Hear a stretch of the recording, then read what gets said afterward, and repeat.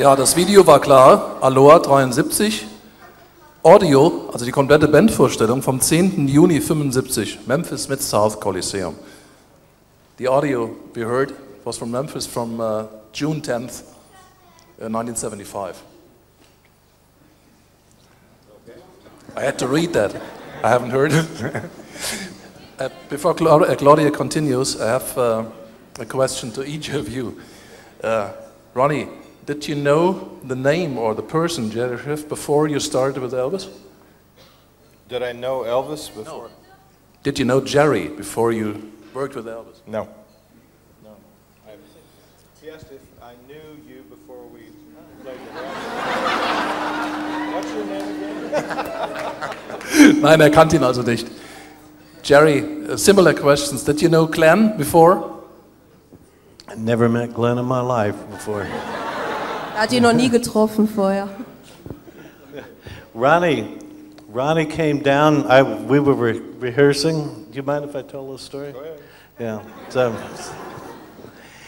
he came down, and there were other drummers playing, and there was one drummer that all of Elvis's, like Red West and Sonny West and all those guys, they all thought that this drummer was the best one.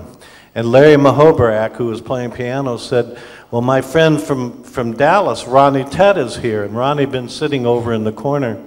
And all of Elvis's, Red West and all of his guys said, we're going, like, we don't want to hear another drummer, you know.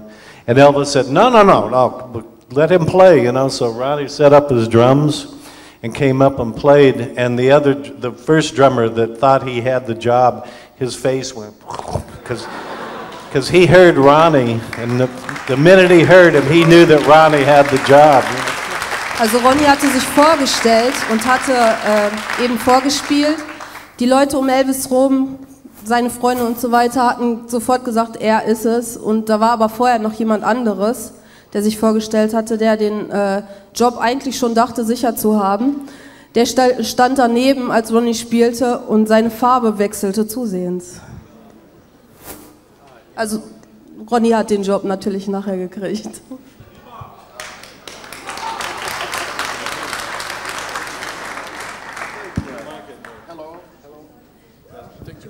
One, two. Thank you, Claudia. I think, yeah. Hello.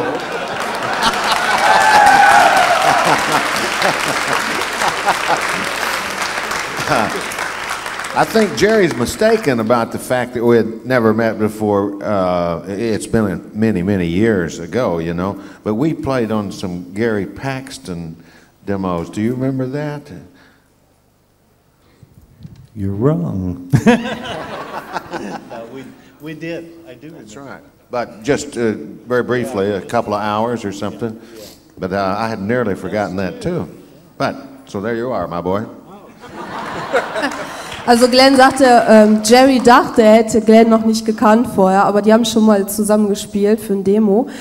Und naja, sie ziehen sich hier gegenseitig auf. Alles kann ich auch nicht übersetzen. When did that happen? Also es ist schwer. In the 60s? Or, excuse me, back in the 60s?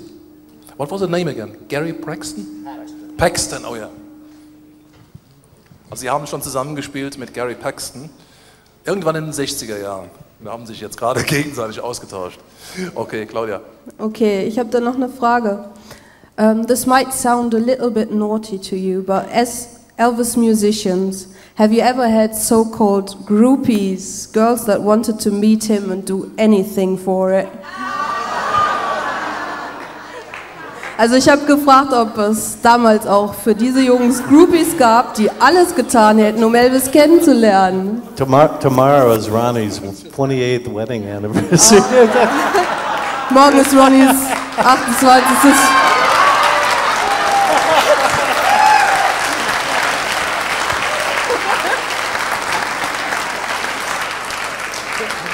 Ich glaube, da erübrigt sich jede Frage. To each one of you, what do you think is the best Elvis song ever? What is your total favorite? I know my favorite. Can you hear me? Yeah. Are You Lonesome Tonight for me? I think, I don't know whether you'd call this an Elvis song, but I like to play and listen to Elvis sing Bridge Over Troubled Water. That's my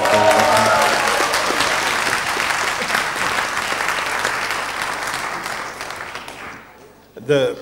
I don't really have a favorite. Some of the songs are more demanding and difficult to play from my point of view than others, such as Suspicious Mind, such as Poke Salad Annie, such as Patch It Up. Very difficult, but to me the most emotional song that he ever sang, the one that really grabbed me emotionally on stage, was a Kui Lee song he did on, it was about a song about a man who was dying, Softly As I Leave You.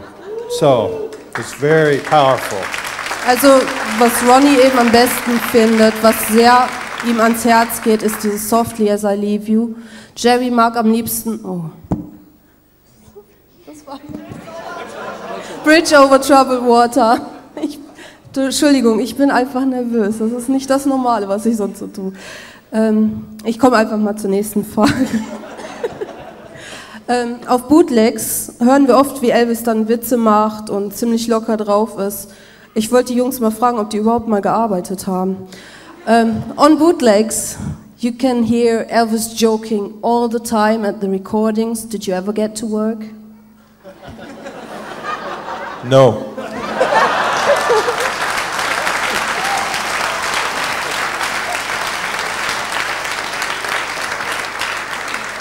I've got another question of a fan. How did the band members get on with the Colonel? My mother told me if you can't say anything nice, don't say anything at all. Seine Mutter hat ihm gesagt, wenn er nichts Nettes sagen kann, soll er gar nichts sagen.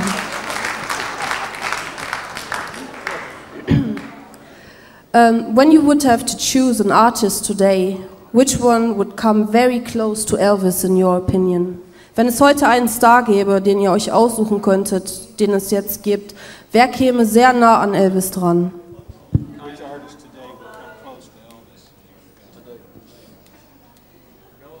I can't, I'll let everybody speak, but there's nobody like him.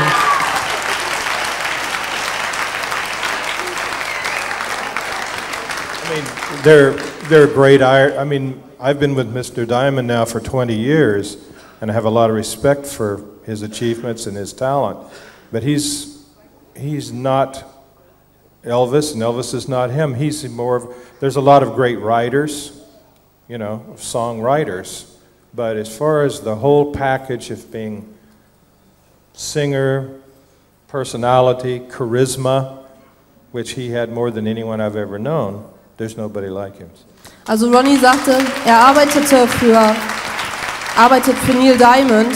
Einen Vergleich gibt es wirklich nicht. Jeder ist auf seine Art vielleicht gut, aber niemand kommt an Elvis dran. Egal, ob es jetzt um Charisma geht, um das Können, niemand kommt an Elvis dran.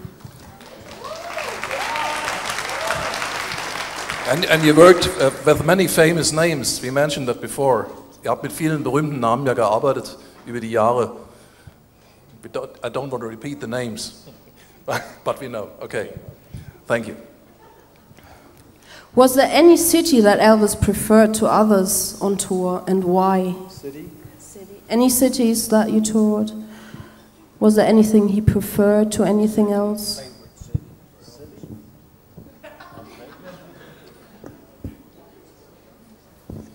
I would have to say Las Vegas. I think he liked Las Vegas. He liked performing there, and I know that he went there before he started performing there. He liked to go there.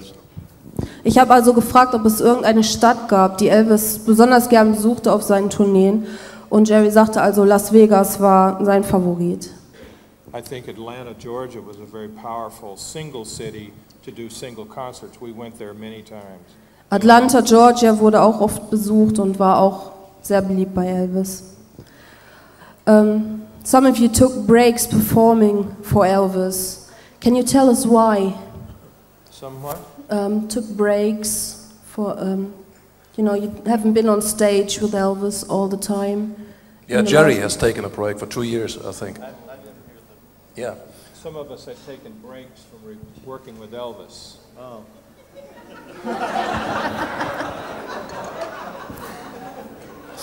Yeah, I took about a 2-year break, and it was for personal reasons. And Elvis was very loyal, and during that time, maybe twice, he called and wanted to know if I wanted to come back. And then the time came, and my personal problems were taken care of, so I immediately went back to work with him as soon as I could. Jerry hat also Pause gemacht und hatte seine persönlichen Gründe dafür. Elvis hat ihn also mehrmals angerufen in der Zeit und ihn gebeten, wiederzukommen. Und irgendwann ist er dann einfach zurückgekehrt, weil er konnte nicht anders. On the recording of a concert in Las Vegas, which, how far I know, was the 18th of February 1973, we heard a lot of goings on in the audience. The story goes that 3 men stormed the stage that night and Elvis kicked them back in the audience. Can you remember what happened there? Yeah. Yeah? Would you please tell me? No. I'm going to let Jerry tell you.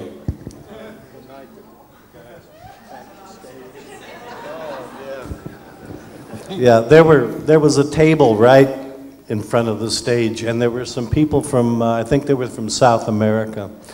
And one of the men jumped up like he was going to shake hands with, wanted to shake hands with Elvis, and he started coming up on the stage. And J.D. Sumner, the bass singer, shoved him back down, and he fell on the table because J.D. thought that he was going to attack Elvis. And so the rest of the people at the table got very angry, and the men started coming up on the stage. And Red West and Sonny came out to take care of these men that were coming up on the stage. And Charlie Hodge had a hold of Elvis, and Elvis was going, let me at them, you know, but he wasn't really going to get, he knew everything was okay. But then the next day in the newspaper, it said, Elvis Presley is a karate expert, and Jerry Sheff, his bass player, instead of J.D. Sumner, is also a karate expert. And the two of them held off a whole crowd of gangsters trying to come up on the stage. Also ich erkläre noch mal kurz.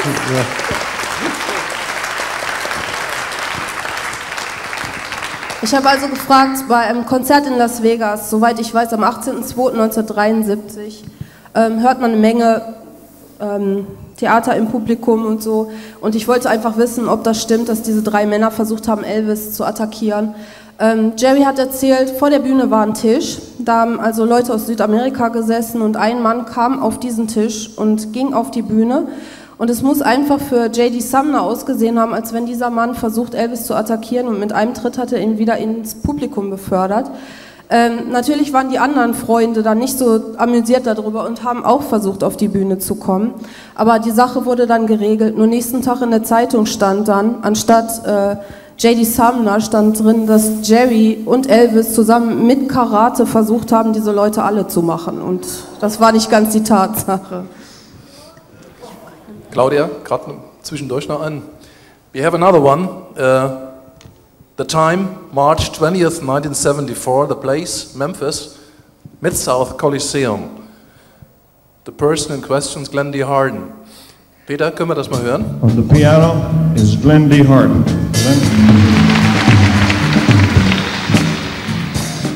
What kind of a name is D. Harden? I never heard of it. Glenn, it's 2 words? Oh, I thought it was 1 word. Glenn D. Harden. It's not? Okay.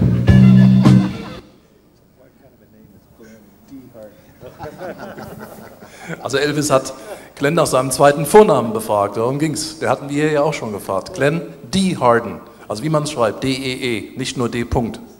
Okay. That's right.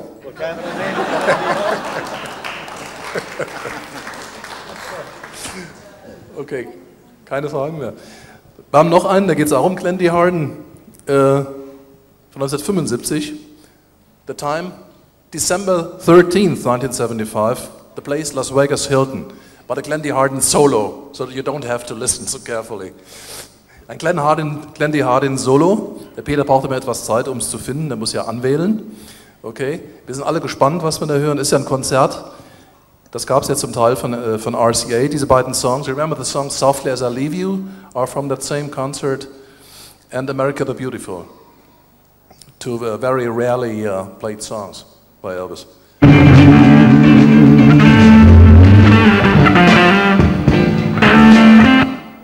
That's Jerry.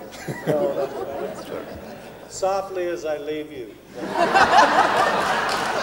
My version. Very softly, please. Yeah, okay. After that, we want you to talk to each other. Maybe some memories are coming up, and just some memories. We just spent a month together. We don't like each other.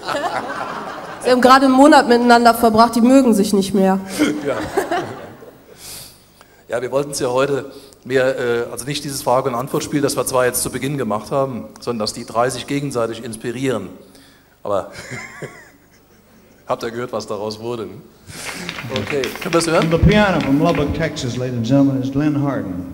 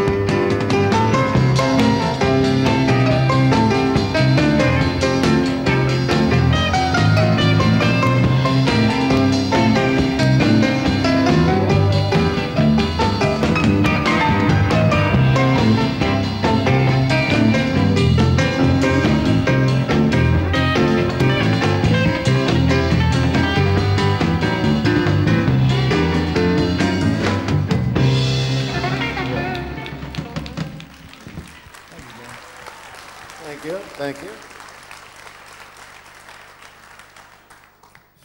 Bereitest doch gleich den nächsten vor, es hat noch etwas Zeit, nur dass er bereit ist, Peter. Okay, danke.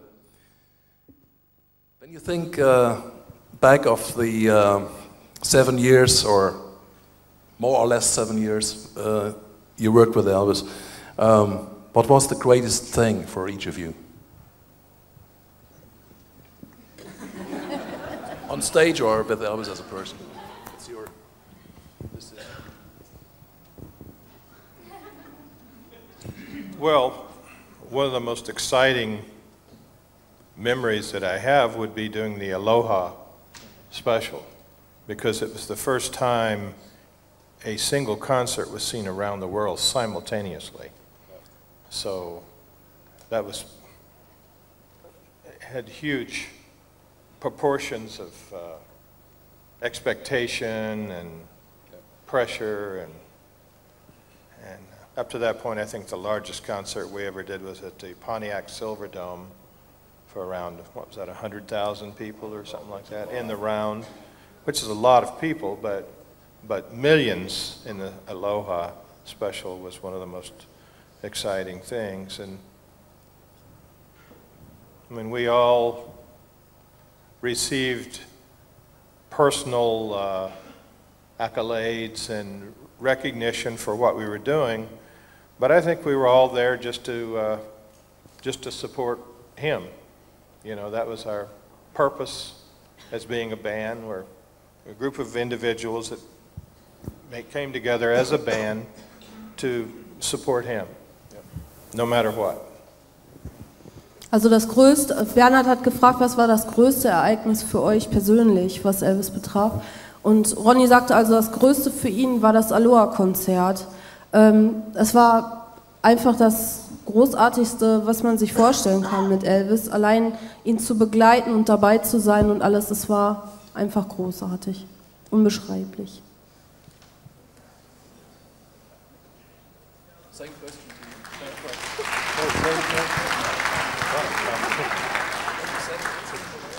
you. My favorite moment, I can pin it down to 1 second, was the opening night in Las Vegas in 1969. And Elvis, he hadn't performed live very much up until that time for a long time. And he was very nervous. He wasn't really sure whether the people were still going to love him, you know. And so we were in the dressing room before the show, and he was very nervous. His leg was moving like this, and his hand, and he was talking, and we were all sort of, you know, we just talking to one another and having a drink of something and getting ready to go on. And we all walked out on this. We got set up, and they started the show, and Elvis came out and started singing, and the crowd just went crazy. And his face changed right at that second when the audience started saying, "We love you, we love you." And his face changed, and it just got like a 10 shades lighter, like it was just, and he knew the people loved him still. And that was my favorite moment, was watching that. Also Jerrys größter Moment mit Elvis war das Eröffnungskonzert in Las Vegas 1969. Elvis war sehr nervös, bevor er aufgetreten ist. Er zappelte und redete sehr viel und keiner wusste, wie man ihn so nehmen soll. Er war furchtbar nervös. Als er auf die Bühne kam, hat er gesagt, das ist der Moment, wo das Publikum ihm die Liebe zurückgab, wo er spürte, dass sein Publikum ihn braucht. Sein Gesicht wurde einfach 10-mal heller und strahlender, als es je zuvor war. Das war eben Elvis für ihn.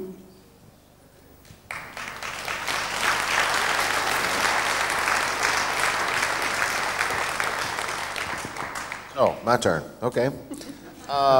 You know, I guess Aloha was my very favorite time. Because we had several days in Hawaii.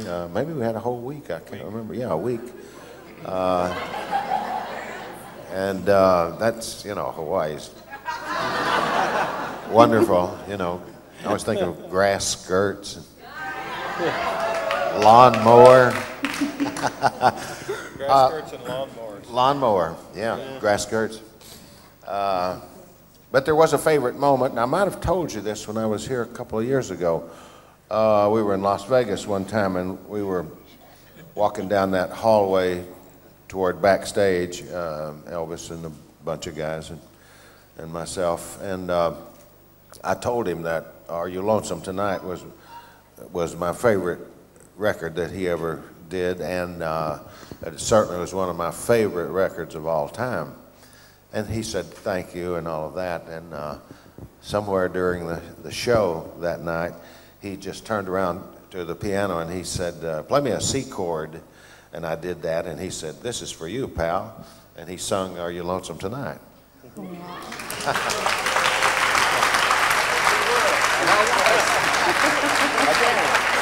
Also Glenn sagte, was sein schönster Moment war unter anderem natürlich das Aloha-Konzert. Er liebt also Grasröckchen und Rasenmäher, kein Problem. Außerdem hatte er in Las Vegas eben Elvis mal erzählt, dass sein Lieblingslied Are You Lonesome Tonight ist. Und Elvis hat sich das gemerkt, hat gesagt, spiel mir einfach ein C auf der Bühne. Und dann sagte er, und dieses Lied ist extra für dich, und hat ihm das extra gesungen an dem Abend.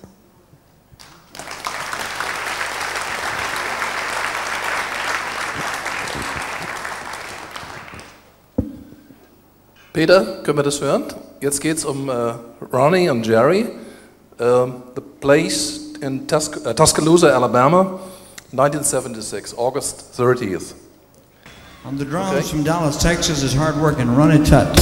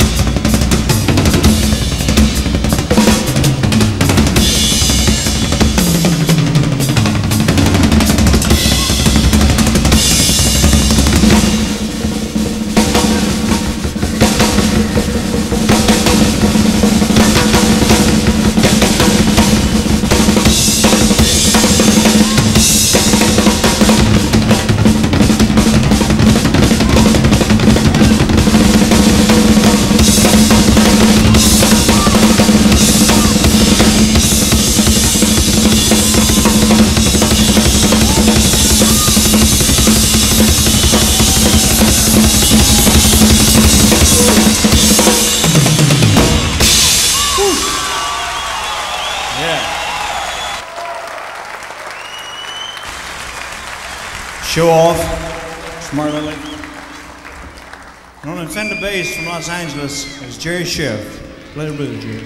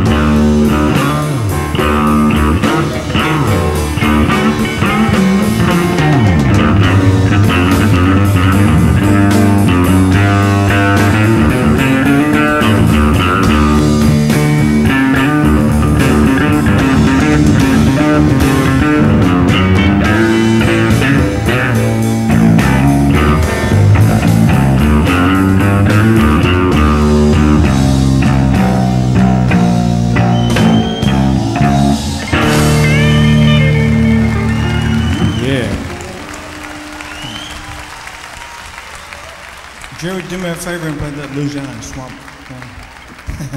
Whatever it's called.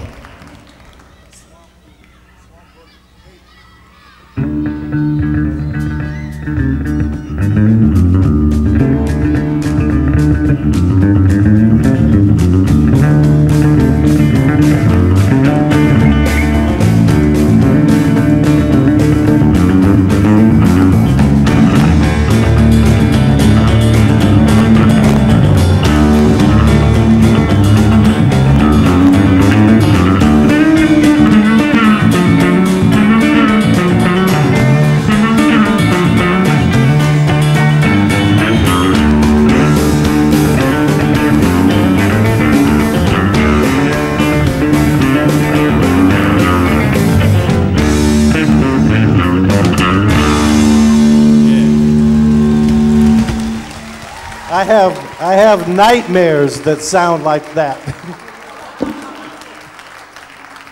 You ever want to know what an earthquake feels like?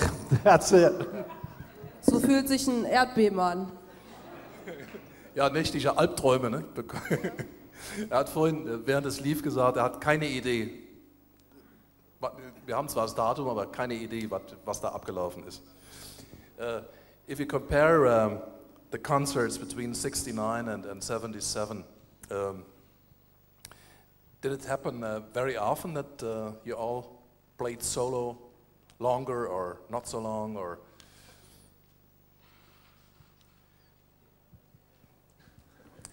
I think in the early days of 69 and so forth, it was only a verbal introduction. He was just a spoken introduction.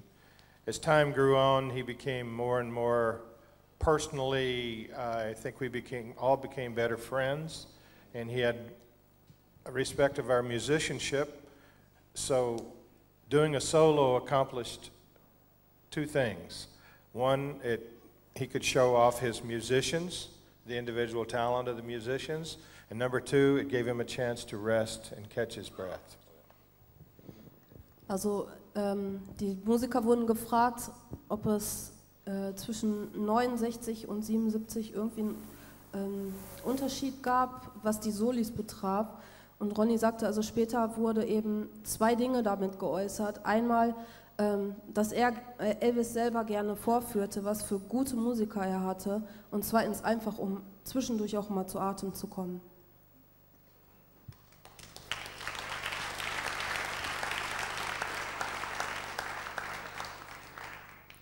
One question before. Have you all seen the new version of Elvis? That's the way it is?